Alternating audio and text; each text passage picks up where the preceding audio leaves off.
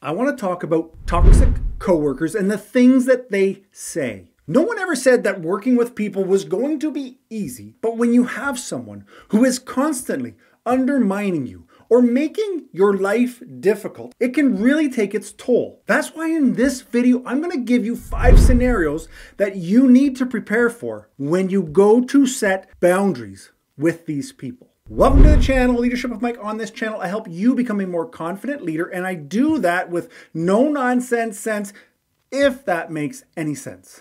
Now, I just watched a great video by fellow YouTuber Kara Ronan. I'm going to link her video in the description, but ultimately, she shares 5 phrases that you can say to defend yourself against toxic coworkers and some of the toxic things that they may say. The phrases she shared are perfect, but I want to expand on them, and I need to do it in my way.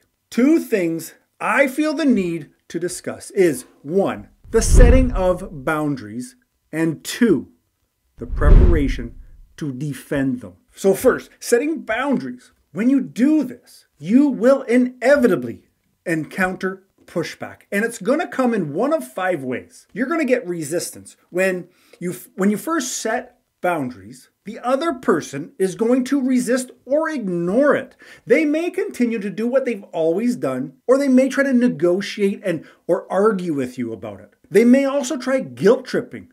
They may try to make you feel guilty or selfish for setting such a boundary.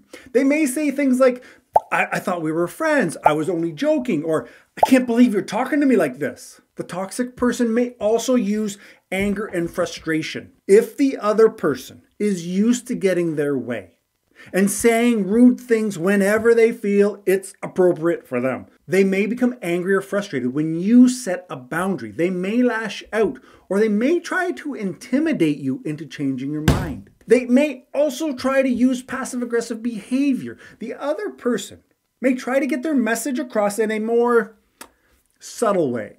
They may use eye rolls or hugely sarcastic comments. And of course, testing. The other person may test your boundaries. They may see how firm they are. For example, if you set a boundary around not allowing toxic comments in the meeting, they may say the exact same comment in the next meeting, just to see if you were serious. Now, this is where the rubber meets the road, because we need to defend this house. No, wait, that's Under Armour.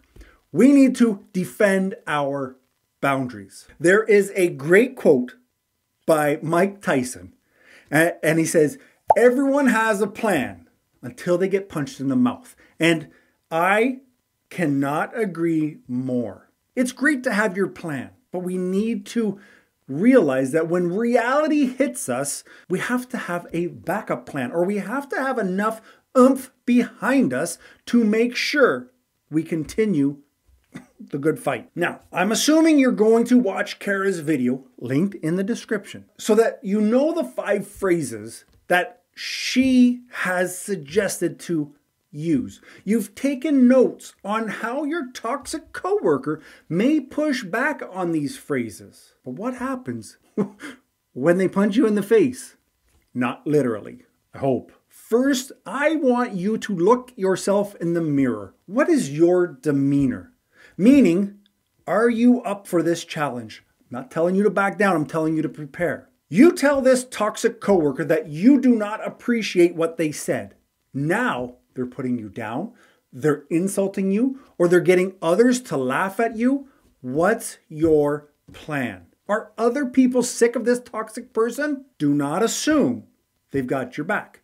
They may support you in theory, but they may cower in the corner when push comes to shove. So see who's with you prior to you setting these boundaries, but also be prepared to stand alone. Let me tell you a little story from back in the days when I was playing basketball in high school. At practice, in the team discussion, the team huddle, our team captain went off on the coach, saying very mean and hurtful things. And I was shaking. I knew what the team captain was saying was absolutely wrong. I knew that they had a very big mouth, that they were known as being the hothead, known for putting people in their place verbally. They were very popular. Something came over me. Even though I was scared, I was shaking, I knew it was wrong, and I felt the need to stand up and defend the coach. Now, doing so,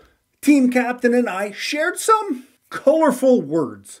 And it got to the point where there was literally almost a fight, but coach stopped it. The team got behind us and broke it up. And there was some awkward times in the next practice and the one after that. Eventually, kids, we get over things. But that was a moment that I realized that I had a backbone. That was a moment that I realized that other people would back me when I was doing the right thing for the right reasons. Now, the thing is, this is my story. What's yours? I can't tell you how to deal with each individual toxic situation. All I can tell you is that Kara has some great statements to put into your memory. I can tell you that there will be pushback by somebody at some time and that you need to be ready for it. No one will fight your battles. Not HR, not management, not colleagues. At least not until you yourself are ready to fight them. Not until you yourself are ready to stand up. At that point, you will be amazed who comes to your corner, who are on the team. Good guy, that's us. But until then, you're on your own. So you need to make the decision to set your boundaries and protect them. Now, with that said, here's a video about staff undermining you, which is something that I'm sure will help you out. See you in the next one. Ciao.